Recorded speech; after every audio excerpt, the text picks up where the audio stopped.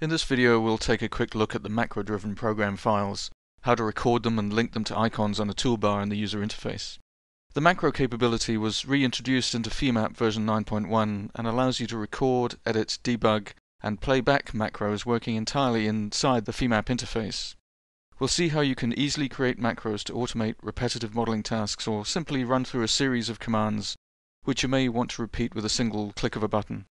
Once we've created the macro, we'll create a new icon on a toolbar and link the macro to it. One thing I do fairly frequently in FEMAP is take screenshots, and if you're going to include images into a Word document or PowerPoint presentation with a transparent background, it's necessary to have a flat screen background. And so I find myself often going through a series of commands to change the background color, change the text colors and so on, and then reset them again afterwards. This kind of activity is ideally suited for macro creation, and in fact I've already gone ahead and created a few macros. You can see them up in the top left in their own toolbar here. I have one, when I click it will turn the screen white, another, when I click it, will return the screen to default colors, and there's a third here which changes the background screen colors to match those of Solid Edge. So for this example we'll create another to add to this series, one which will turn the screen color black. Before we go on and create the macro though, I'll say a couple of words about the toolbar itself. We've created these icons and macros and we've put them into a brand new toolbar, which is very easy to do. If we go into Customize, and then we just select New, enter a toolbar name, whatever it is, click OK, and then close, and you can see that the new toolbar has appeared up in the corner here. Then it's ready to be populated. You can drag and drop icons across from other toolbars, or do as we're going to do in a few minutes, create a new icon and add it to the toolbar. Well, we don't need this new one, so I'm just going to go back into Customize, go down to the bottom, I think I call it whatever, and then just delete it. Okay. The Program File menu can be found under Tools. Select Tools, Program File, and a new Program File pane appears. And here you can do various things. You can open a file, save it. There are various tools that are available to you. There's a record.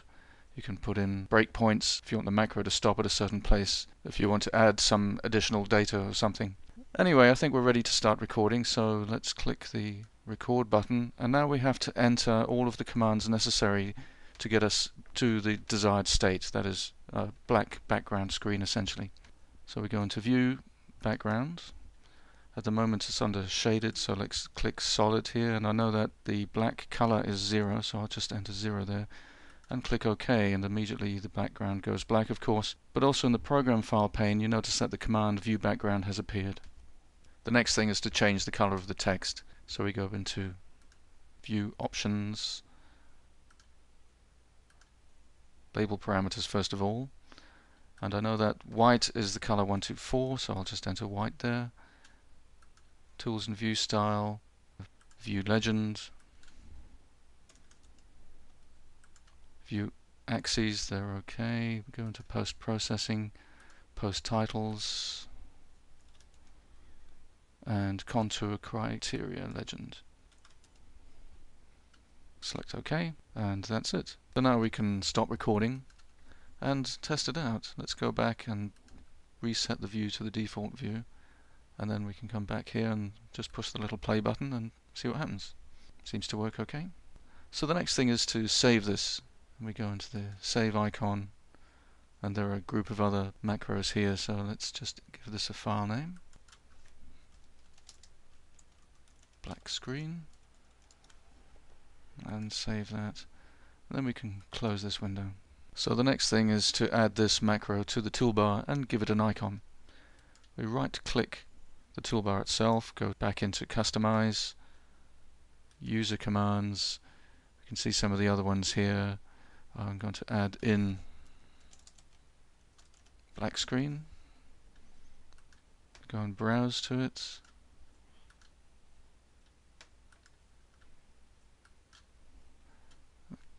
Back into Customize, into Commands, scroll down to User Commands, and there's black screen. Now we just literally drag and drop that over to the toolbar, and it appears as a text icon at this stage. Now we can add in a pictorial icon, and I'm just going to go and borrow this one. Copy button image, back to black screen, paste button image, and then let's edit that just to save some time. And here we have the little button editor, which has a number of tools, and we're going to use one of them here. This is the fill color. It's on black, so let's just fill it up with black and click OK. And then we have another black screen icon added to the others. And that's it. Very simple way to create macros, very powerful capability, now available in FEMAP version 9.1.